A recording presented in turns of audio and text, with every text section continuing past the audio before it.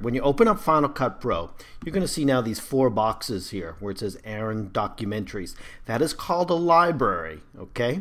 Now, you're going to get a blank library when you open Final Cut for the first time, or I would suggest create a new one. There you go, New Library. And I'm going to name this Classroom Teaching.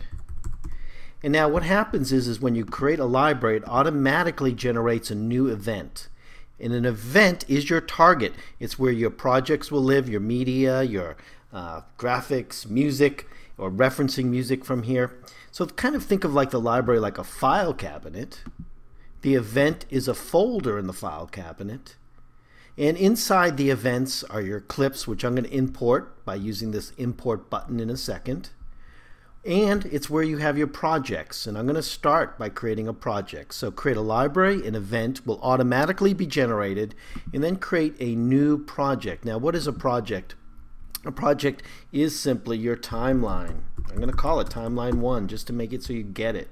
Timeline 1, it's right down here. Do you see that? And we're going to talk about in the above video the difference between this pink line, the skimmer, and the white line, the playhead, how the skimmer is the real destination for your media.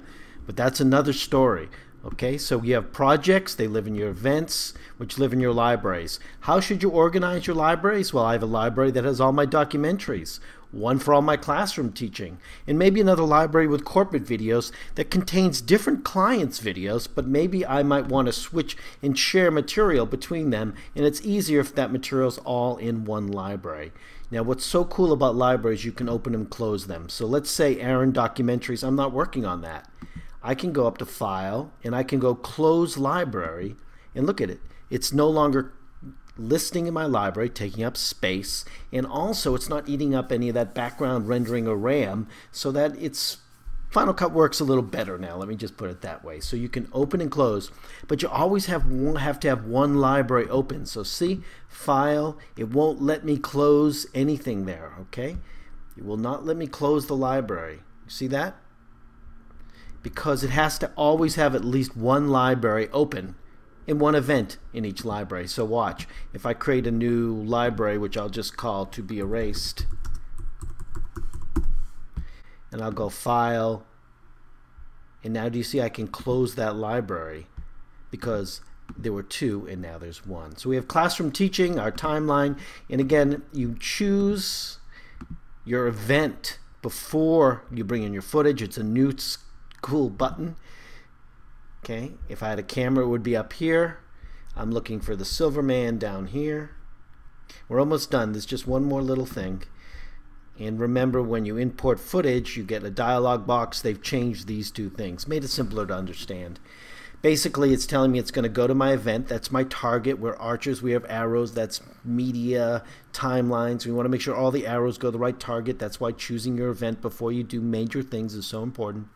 And here we can choose whether to copy this file, Silverman, to this event. And if it was on another drive, I probably would do that.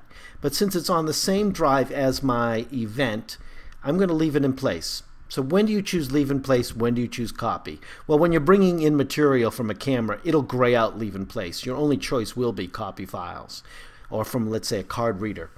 I'll leave the files in place if the material is already on my hard drive that I use for this entire project, for this entire event.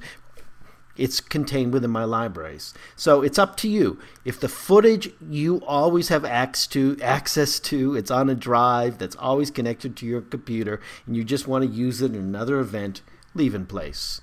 But if your friend loans you a thumb drive and you need to copy that material then, okay? We'll hit import, and what you know is so cool about Final Cut Pro, you don't have to wait. The clips automatically come in. You can start cutting away. Okay? So in summary, that's the new changes with Final Cut. Have fun with the new Final Cut Pro. I love it. More coming. Aaron from dvworkshops.com. I'm loving it.